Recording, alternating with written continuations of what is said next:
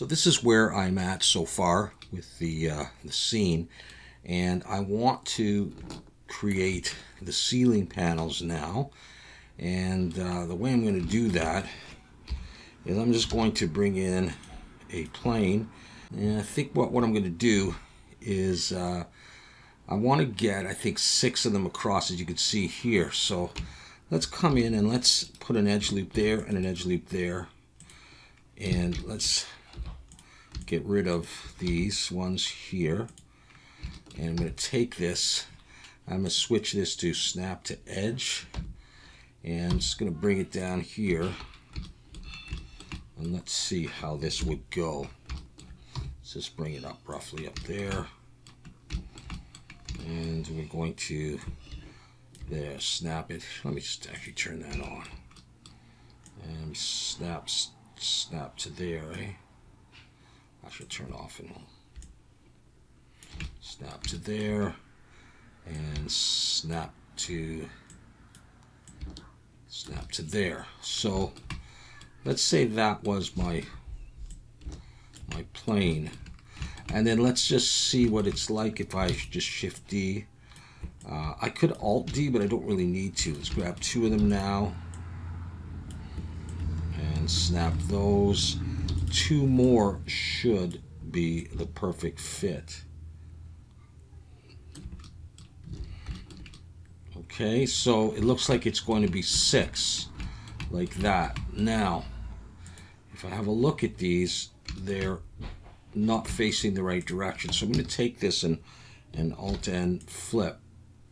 And I don't care about these other ones right now. We can get rid of those, and we just have the one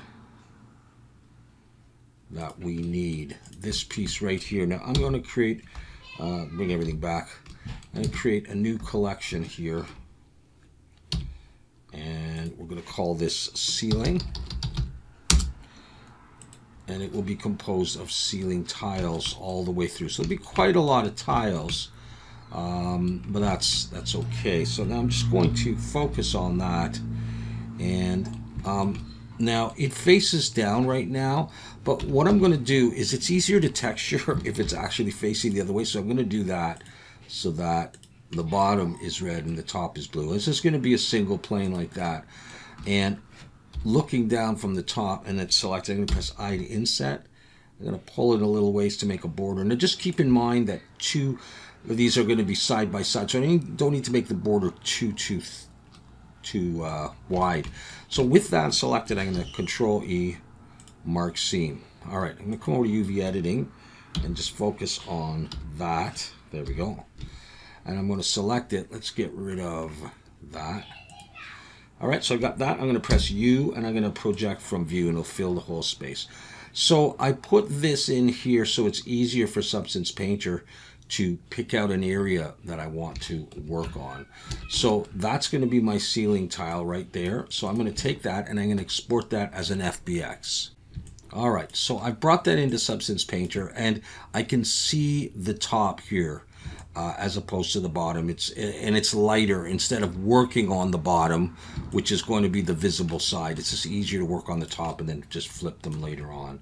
All right, so right off the bat, I'm going to call this ceiling tile. And we are going to get started on texturing this.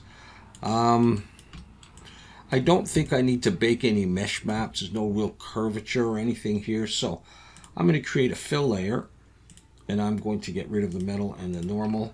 And the roughness I'm going to bring up to maybe around 3/4. I'll leave the height. I don't really need height on this one.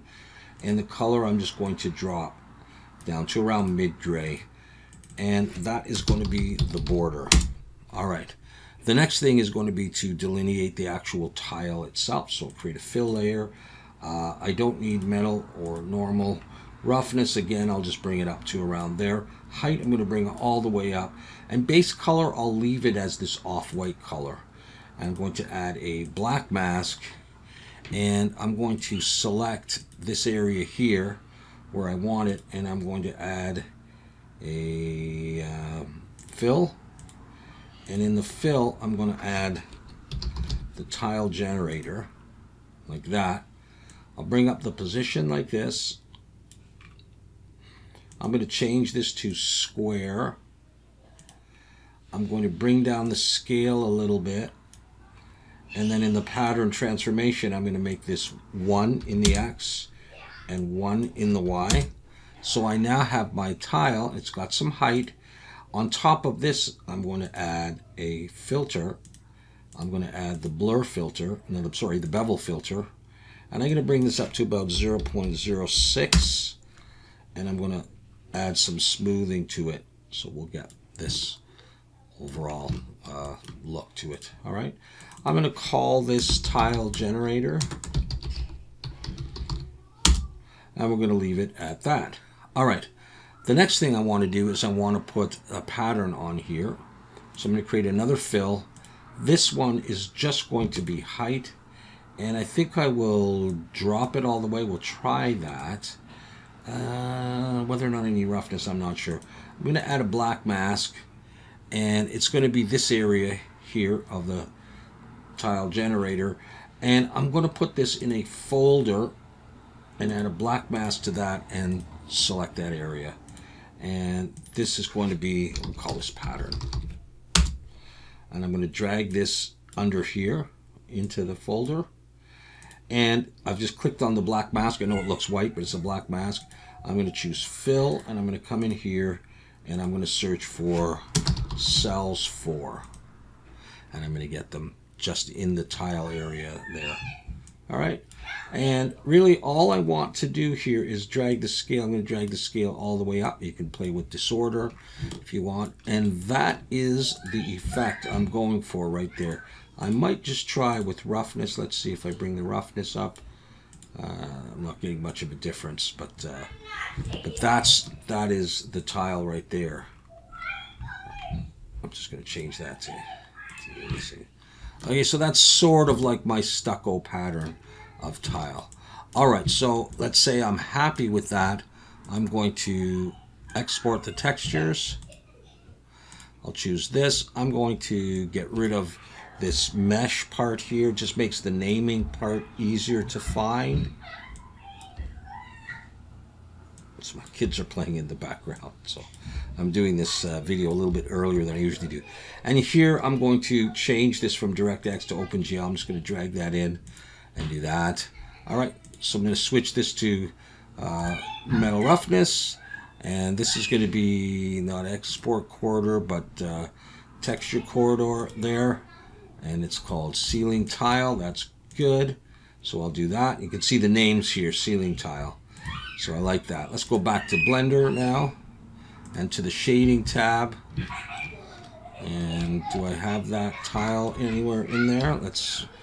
Okay, we'll bring that back. Let's actually, how about we focus on the tile, the wall, and that's good enough. Just like that. Okay, so take that and I'll focus on that. Now, that is probably flipped, right? We flipped it. So yeah, so I'm going to take that. No, you know what? I'll leave it like that, and we'll put the material on. So I'm going to call this ceiling tile, and Shift Control T, and let's find it, ceiling tile.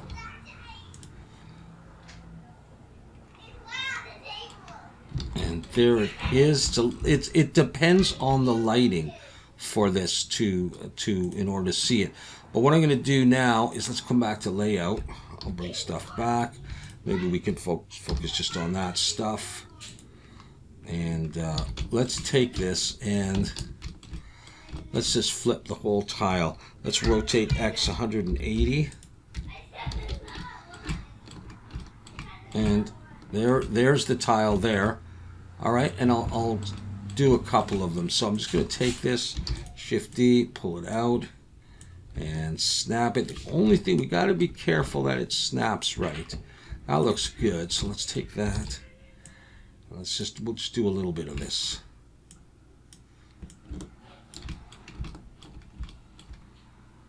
Okay.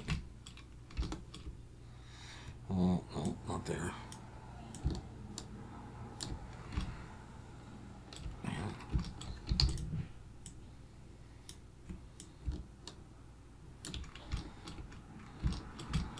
So that should come pretty much all the way. I'm going to take this and make sure that's all in the ceiling. Yeah, it is. I'll do a couple more rows here so we get a better idea of what this looks like.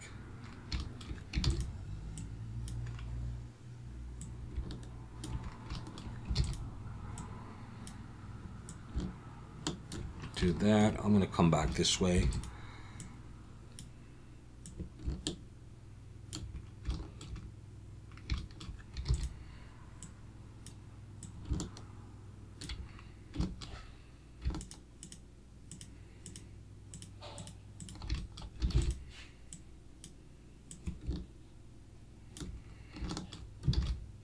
And then, of course, I would need to take these and extend it down this way.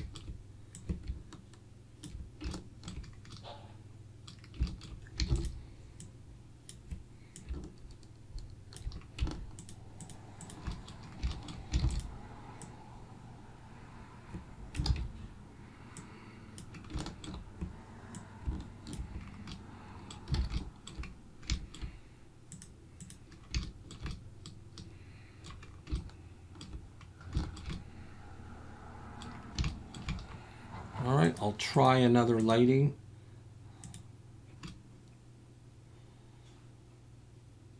All right. So without, all the proper lighting, it's not going to be very easy to see this.